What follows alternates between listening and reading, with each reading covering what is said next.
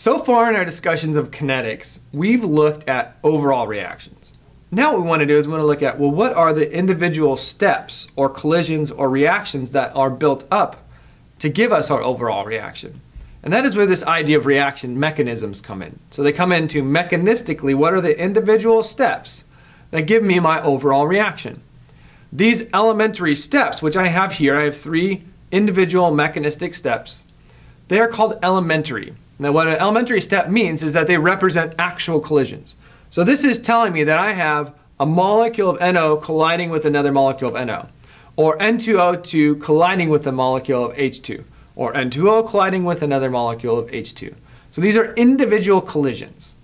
So we have each of these individual collisions that are built up to give us our overall reaction.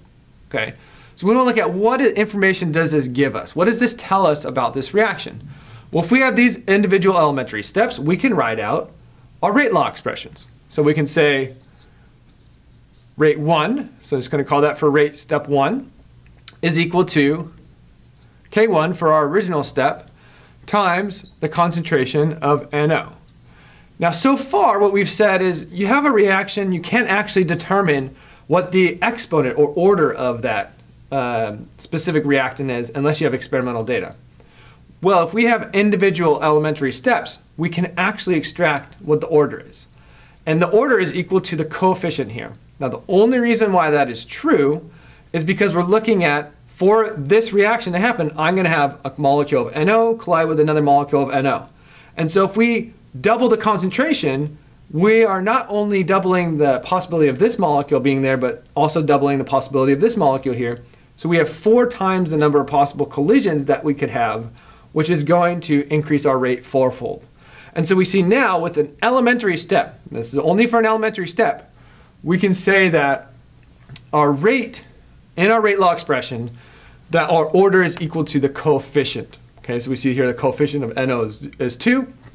Therefore, the rate order of NO in our rate law expression would be 2.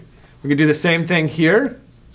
Rate 2 equals K2 times the concentration of N2O2 times the concentration of H2. Okay, and so we have, that's our second rate law expression. In our third rate law expression, we would have rate 3 equals K3 times the concentration of N2O times the concentration of H2. Now I put both of these first order because the coefficient in front of each of those is 1. Now we have these individual rates. Okay, and so then we can go ahead and we can look at our overall reaction. Well, to do this, we would do this just like we have with Hess's law, where we'd say, let's look at the individual steps and let's get rid of what we call intermediates. So something that is produced and then consumed. So we see in our first reaction, we produce N2O2. The next reaction, it's consumed. So the net change is that we are not producing it nor consuming it overall, but we're consuming everything that we produce. So there's no net increase or decrease in the amount of N2O2. And then we see in our second reaction, we produce N2O, and that gives us the next step, it's consumed and reacted with more H2.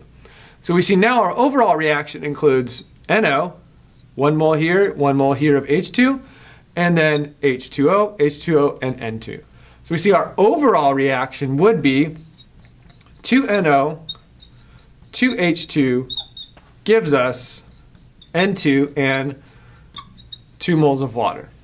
Okay, so again, we're just looking at what are the intermediates, those that are produced and consumed, right? This would be an intermediate. And this is our overall reaction. Now, why is it important for us to look at these elementary steps if we're looking at the kinetics, right? Great, this tells us stuff about what things collide, what molecules collide to give us our products. But what's real important here is that these steps aren't necessarily all the same speed. So one step could be much faster than the other steps. Let's say, for example, in this specific reaction mechanism, this step is slow, and we're talking relative speeds, okay? This step is fast, and this step is fast, okay? Well, since we have a slow step and 2 fast steps, that would mean that this is the one that's going to limit or minimize our rate because it's kind of the barrier for us to get going. Once our N2O2 is formed, since these two are fast steps, we're going to have this reaction and this reaction happen relatively quickly compared to our first reaction. So our slow step we would define as our rate limiting step. And it's limiting how fast, or throttling how fast our reaction happen, because it is the one where we are waiting upon it to happen for the rest of them to occur. Now, because it is our rate limiting step, what we'll see is that this rate is going to be much slower than this rate or this rate. So if we're looking at our overall rate, these rates don't matter because they are much, much, much faster than our first rate. So by looking at our mechanism, what we'll see is that the rate law expression for our slow step is going to be our overall rate law expression. And so we'd see the rate law expression for this reaction is equal to the rate law expression for our first step, K1 NO squared. And this is a consequence of the fact that in our reaction, these two are very fast. They're not going to really affect our rate. And so we'll see this rate here is for our slow step, or our rate limiting step, rate determining step. Okay? And so these are the important things that we can extract from reaction mechanisms. Tells us what things are colliding, what molecules are colliding. In addition to that, by looking at the rate law expressions, which we can predict the order now because there are specific collisions that are happening in our elementary steps, the slow step is going to be the one that gives us the ability to identify what our overall rate law expression is. And this is really useful and helpful because it lets us be able to predict this without actually having to collect a bunch of experimental data and then look at how the rates change as our reaction concentrations change.